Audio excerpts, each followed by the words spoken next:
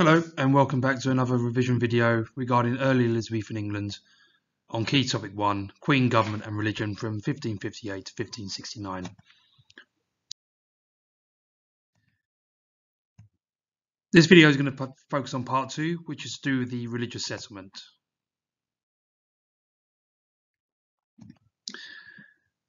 Today's content is going to cover the religious divisions in England in 1558, Elizabeth's religious settlement in 1559 regarding its features and its impact, and it's also going to look at the role of the Church of England in society.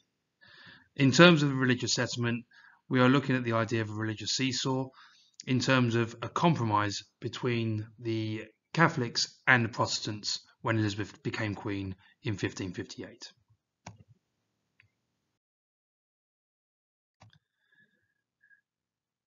In terms of the religious divides in England in 1558, there was quite a significant opposition from the clergy, in that most bishops in 1558 were Catholic, and many ended up changing their religion to keep their jobs, but some would not agree to work in a Protestant church.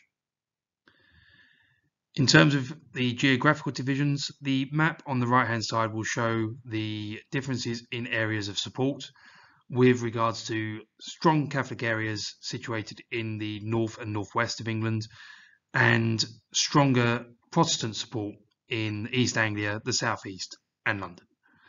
In addition to that, there are connections to the southeast with regards to other countries in Europe at the time that were Protestant, for example, the Netherlands and Germany.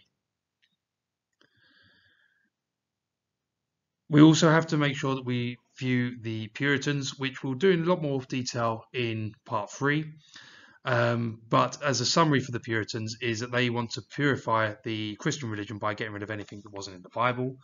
They wanted to manage their own churches rather than run by bishops and dioceses. And the idea of making churches and services very, very basic without such equipment like altars or special clothes for priests.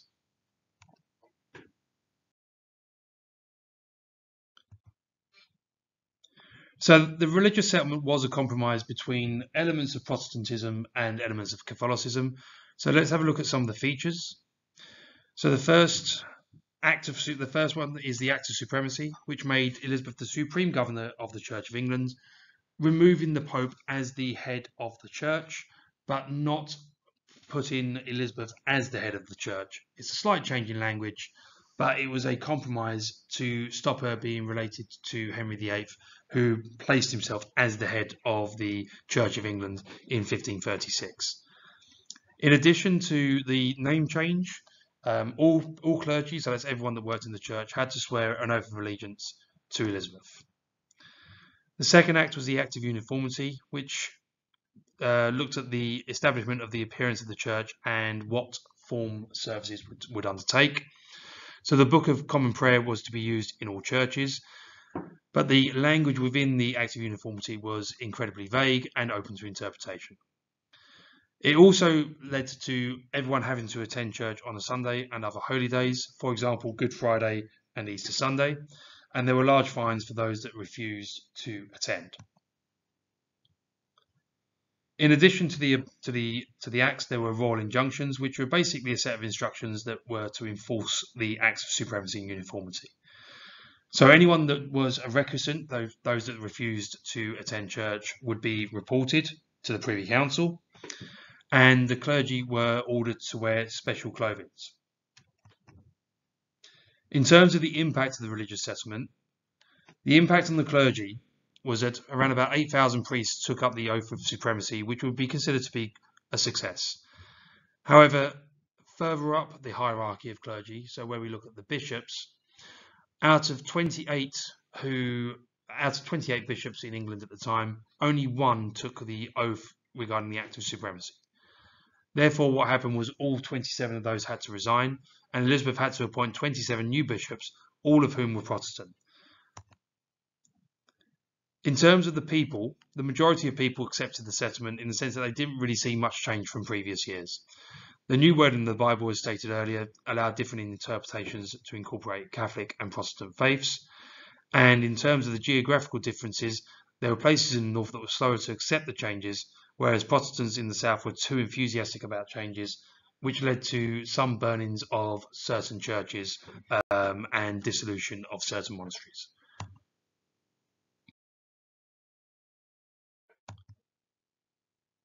So it's important at this time to consider the role of the Church of England in society. It's one of the key pillars of society, and in terms of its role, it was able to control what was preached to the masses. So, for example, those that worked in the clergy, those who worked in the church, certainly with regards to priests, they required a special license from the government to preach in their particular area. But Elizabeth could ensure that clergy preached her religious and political messages through the idea of the Act of Uniformity. In addition to being able to control people in the local area, they were able to give guidance to communities. So, for example, people that suffered hardship during this period of time would often turn to the church for help. They also ran church courts, where they would decide on minor disputes such as marriage, certain sexual offences, and slander. For example, slander would be where someone says something about you that is untrue. The church would rule on that particular crime. It also was the role of the church to enforce the religious settlement. So, for example, there were visits to churches by bishops to ensure that they were acting in accordance with the settlement. And due to these visits, in the early years, after visitations in 1559, 400 clergy were dismissed for not following the Act of Supremacy or the Act of Uniformity. The church also legitimised power to the monarch, in that the religion that was taught during the Tudor period was always mirrored by the views and beliefs of the monarch herself.